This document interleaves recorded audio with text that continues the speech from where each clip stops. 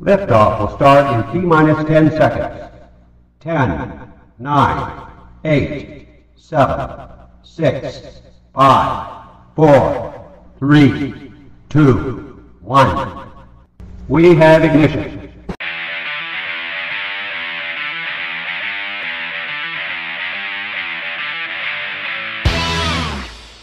Hello everyone and welcome to JNR Exploration and Discovery. I'm Jared, the J and the JNR. Today's video I want to talk about why you should not work for Allied Universal Security Company. Allied just does not do security, but they have janitorial services and they have all other kinds of security services, and they have cyber people, and they have all kinds of other services that they offer. They employ about 800,000 people. They keep buying out these smaller security companies, and they keep growing. They'll probably have over 1 million or 1.5 million employees in the next 5 years. But here's the problem with Allied, or from my experience, here's where Allied Universal kind of goes wrong in my opinion. They're too big. You get kind of overshadowed by people. Yes, there's a lot of opportunities to move up, but you're not going to move up past so far because you have so much competition for all those other jobs. Now, Allied is a good company to work for if you're just like kind of looking to get into the game, get started. However, just like with most security jobs, do not expect a steady schedule. Do not expect a schedule that will stay consistent. And they're incredibly understaffed in most cases, so you're going to be working a lot of overtime and a lot of hours. And if you have a family, this is not going to be for you. I'm just going to tell you guys that straight up and be completely honest.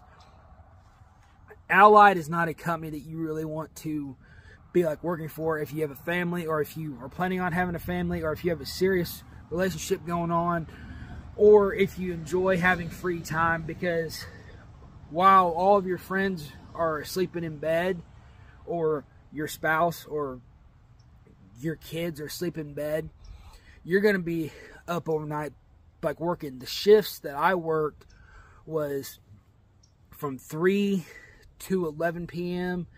and from 7 a.m. and from 11 p.m. to 7 a.m. Sorry about that. But those were the shifts that I worked. But the thing is, a lot of people are thinking, well, those are only 8-hour shifts. But here's the thing. There were some days I would go into work, and I would actually go, and I would actually work the 3 p.m. to 11 p.m. shift, but then I would have to turn right around. Actually, I'm saying that wrong. Sorry about that. I would have to work the shift.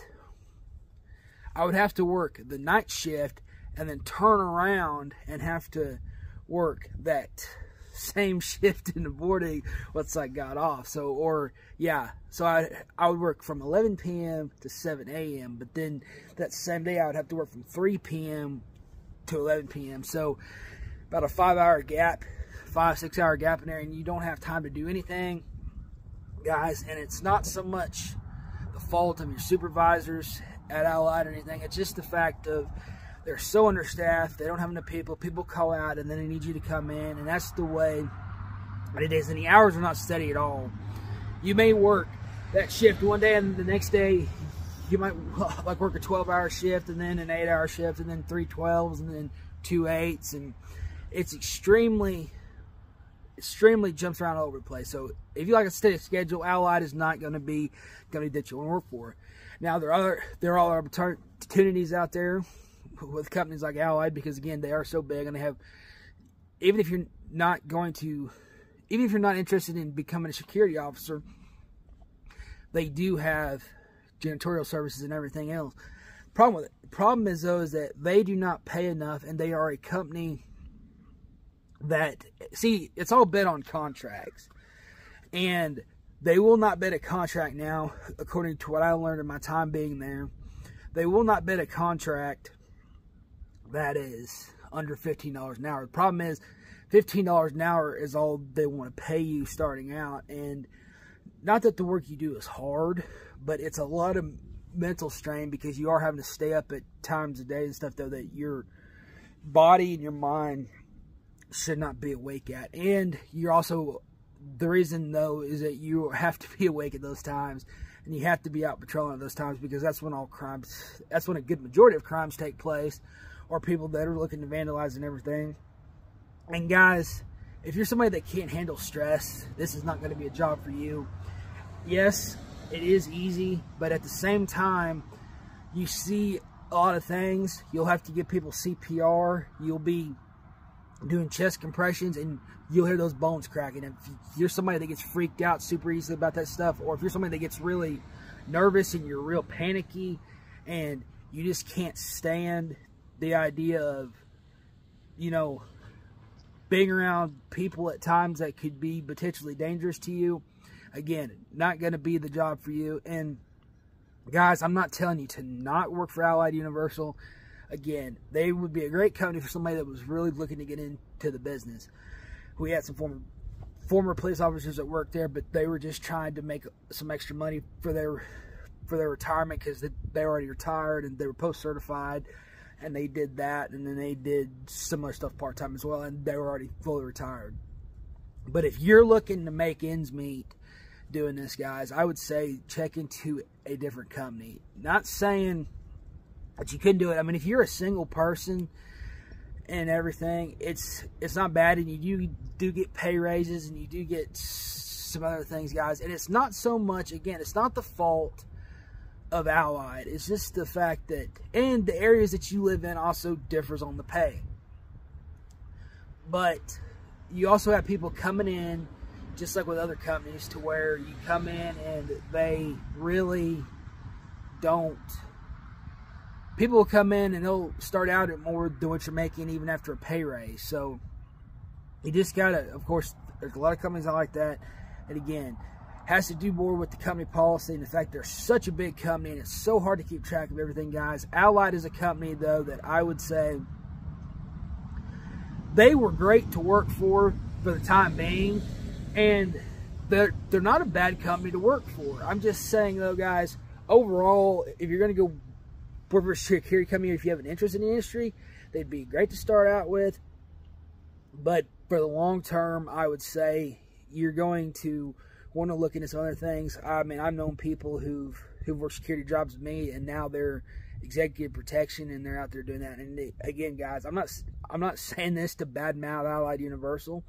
They were a great company. Everybody I worked with was fantastic. But what I am saying, there is a lot of jobs out there that pay a lot more for this industry. There are jobs out there that have way steadier hours. There are people out there who are more qualified to do extreme overnight works.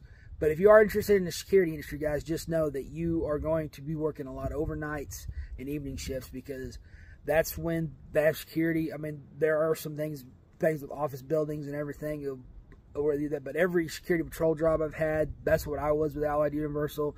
I was a security patrol officer, and you do drive their vehicle.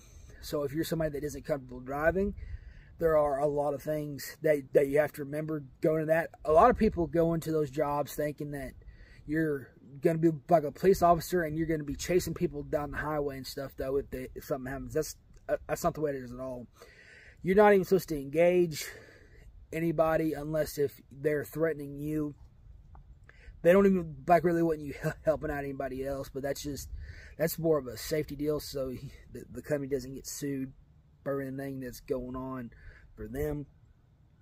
They don't even want you carrying a pocket knife. So if you're somebody that thinks that you're going to be carrying protection, like working for Allied Universal, that's another reason. If you think that just because there are divisions that carry guns and everything, there are people, you can get promoted and get extra training and stuff for that, and they do a lot of interior training for that type of stuff to be able to carry firearms and carry all this stuff, though. But they don't even want you carrying a pocket knife if you're just going to be a standard patrol officer. So if you're somebody that thinks that you're going to be able to carry a baton, or everything has to be authorized. So you can't carry pepper spray, you can't carry a baton, you can't carry a gun, you can't carry a pocket knife, you can't carry anything that is not authorized through them.